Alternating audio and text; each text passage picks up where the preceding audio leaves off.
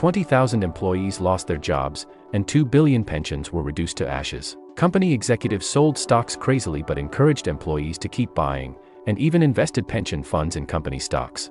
But when companies went bankrupt, executives easily walked away with billions of dollars, while investors lost their money and tens of thousands of employees lost their jobs.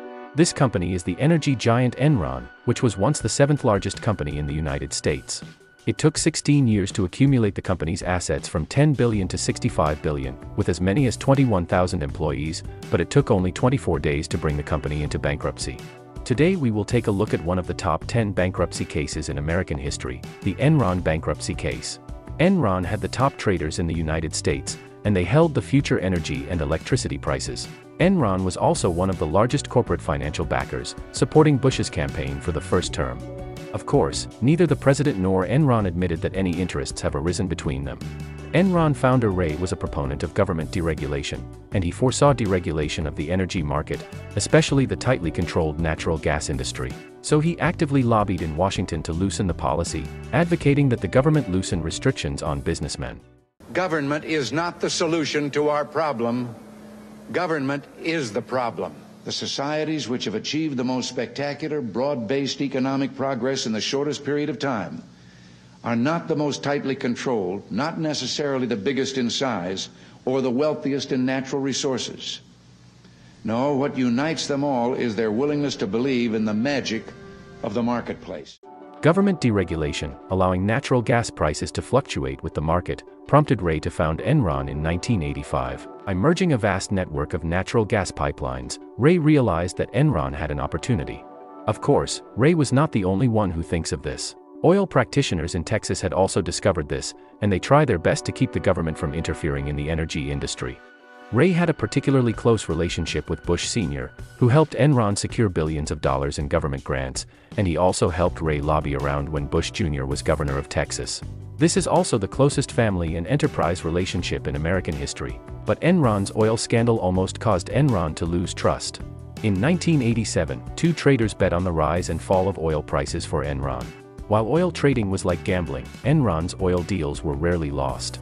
The 2 traders falsified profits and destroyed daily transaction records, and at the same time used overseas accounts to make false accounts to transfer profits to their accounts, and even exceeded their authority to conduct gambling transactions. But Ray did not fire them, because this is the company's only profitable project, and Ray even encouraged them to expand their careers and make more money for the company. In Ray's eyes, as long as he could make money, he could do anything. But good luck will always run out. 2 months later, the 2 traders had lost all of Enron's oil reserves, a loss of more than $90 million. In the end, Enron sent the 2 traders to prison. The next problem was how to find the next profitable project. At this time, the king of ideas Jeff appeared. Jeff came up with a brilliant idea to turn energy into a financial instrument, that is, securitization, which can be traded like stocks and bonds. Since 1992, Enron has been North America's largest buyer and seller of natural gas. Jeff saw the future of shaping a new industry. He proposed the condition of joining Enron, which was to allow him to adopt the current market accounting principle. Anderson, one of the former top 5 international accounting firms, endorsed him, and the SEC also approved it. The current market accounting principle is to allow enterprises to settle future profits on the same day.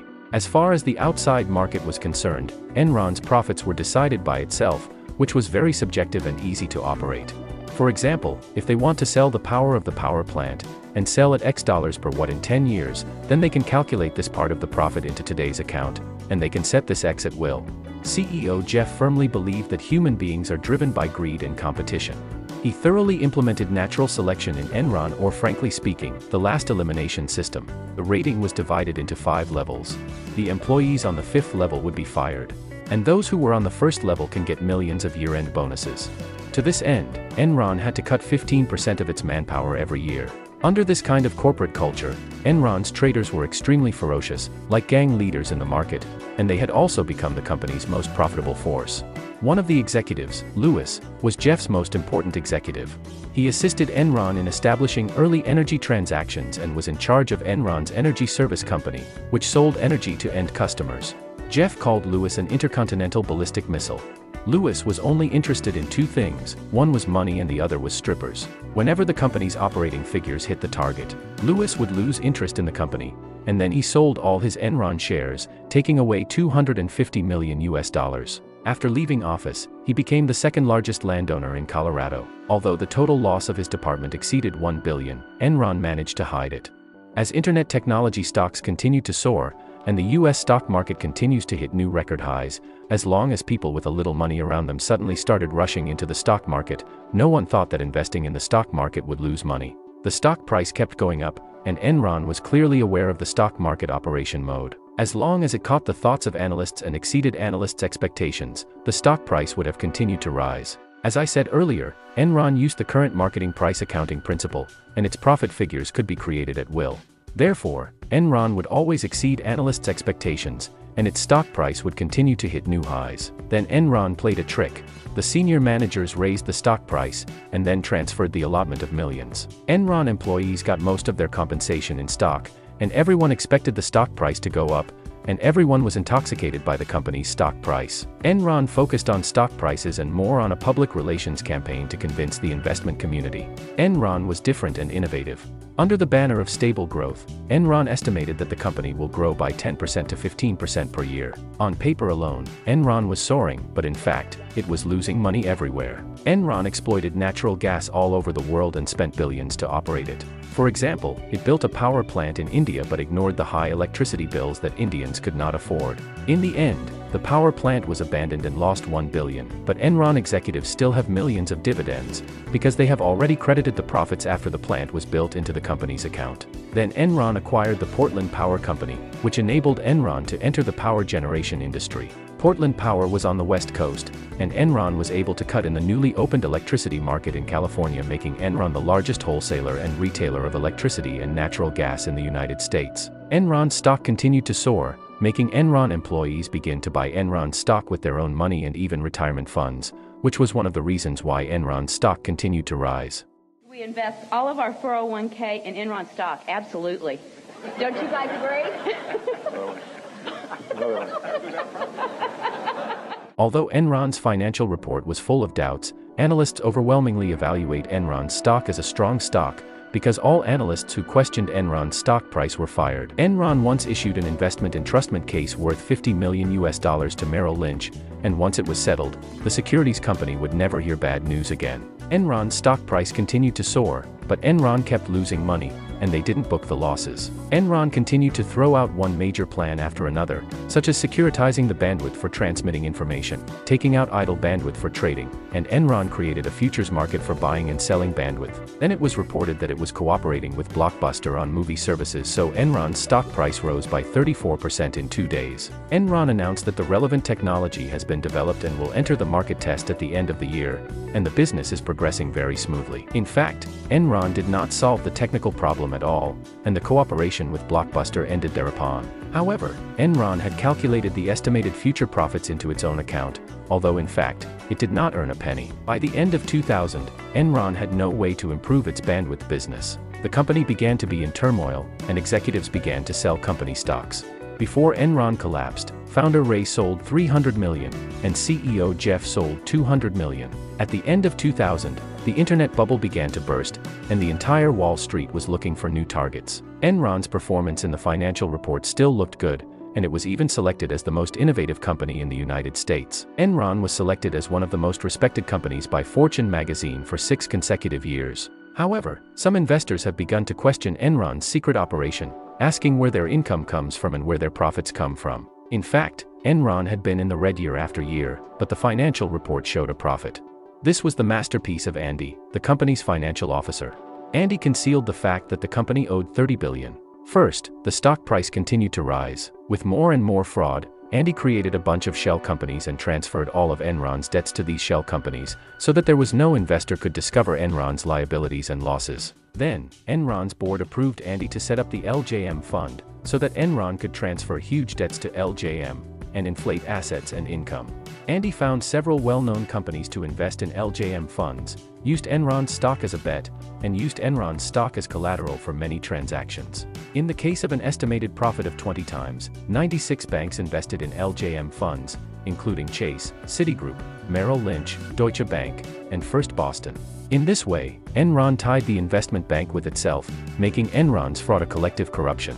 Lawyers, accountants, and bank investors should have discovered and stopped, but they chose to participate in the fraud and put money in their own pockets. Enron would receive a fee of $1 million per week to help Enron conceal the financial report audit, and Enron's law firm could also get a similar fee. As long as Enron was alive, all participants could get a share. So it was a scam from top to bottom. The bank knew that Enron was playing tricks, and Merrill Lynch helped Enron to make false accounts and turn the loans into assets to buy Enron.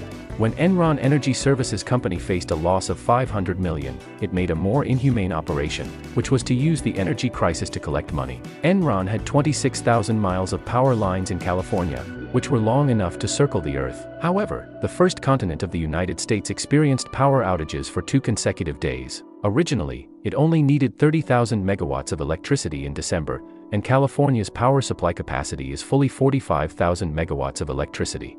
Enron became ecstatic when ongoing blackouts hit California, wondering if energy prices would go up. California implements an open energy system, that is, prices change with the market. Enron transmitted California's cheap electricity to other states. When California's electricity supply was insufficient, it would cause prices to rise, and then they would transmit the store back to California to earn the difference. They arbitraged $1 million to $2 million a day from California. Enron continually sold electricity to outsiders, and traders worked every 12 hours to buy and sell electricity in the West. Enron knew the power supply in California, so they would raise the price at any time. If they didn't accept it, then the power will be cut off. Electricity prices skyrocketed as back-to-back blackouts hit across California. What was even more infuriating was that Enron would artificially create electricity shortages, such as shutting down several power plants to make the power supply insufficient, or make some excuses to say that the power plants were undergoing maintenance, and then the power would be cut off, so the price of electricity would rise, and they would make a profit from it. To put it bluntly, it was to set prices as their wish, and people had to buy it. Anyway, Enron was in the charge of electricity, and you have to pay whatever it wants.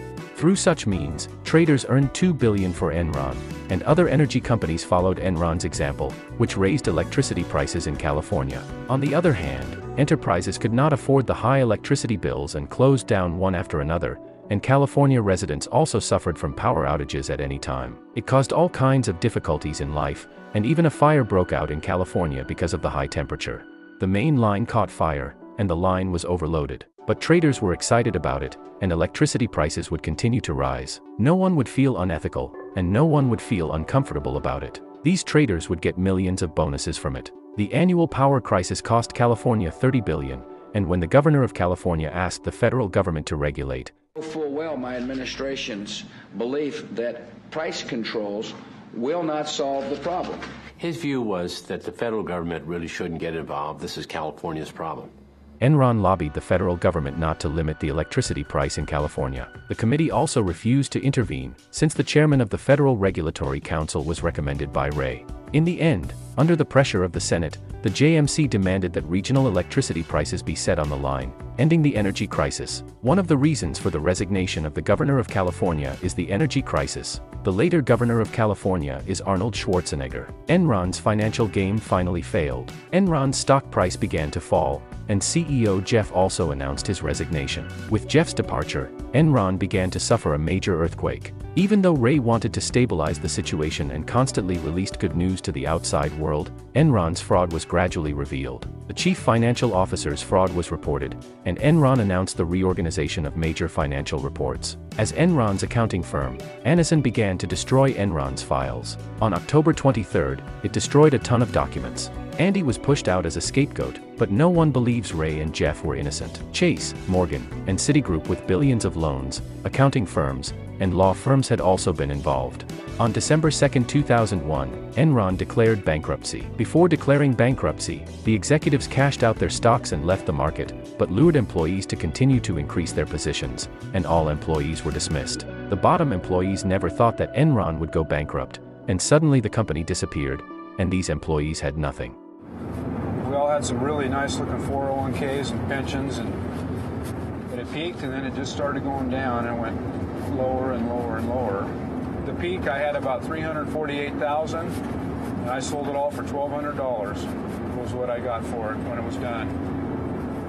When Enron's stock plummeted, All employees' pension accounts were frozen. And this was not the most infuriating thing. The most infuriating thing was that they learned that the executives sold 1 billion shares. And these bottom employees worked hard in the end but got nothing. 7 weeks after Enron went bankrupt, strategy officer Cliff committed suicide, and financial officer Andy pleaded guilty. The court confiscated his 23 million assets and was sentenced to 10 years in prison. Shareholders sued Enron for a claim of up to 20 billion from its bank. Ray was also prosecuted for fraud. 20,000 people lost their jobs and medical insurance. The average severance pay was only $4,500, while executive bonuses totaled $55 million. In 2001, employees lost 1.2 billion pension funds, and retired employees lost 2 billion pension funds. Enron executives sold 116 million shares. 3 California traders pleaded guilty to fraud. 4 Merrill Lynch executives were convicted of fraud, and CEO Jeff was sentenced to 24 years. Ray eventually died of a heart attack. It is difficult for ordinary people to keep their eyes open, and even when the bottom from the top are faked, it is very difficult for outsiders to recognize. When we stake our fortunes on these companies, it often creates tragedy. In these amoral companies, they turn everything into a tool for profit. For these company executives, the most important thing is not what the market provides, but how to pocket the money. For ordinary people, it means being cautious. Don't be blinded by the news and prosperity in front of you, and don't pin your future hopes on others. What you see is the profit, and what they see is your principal. Well, subscribe to watch more movies about money, and see you next time.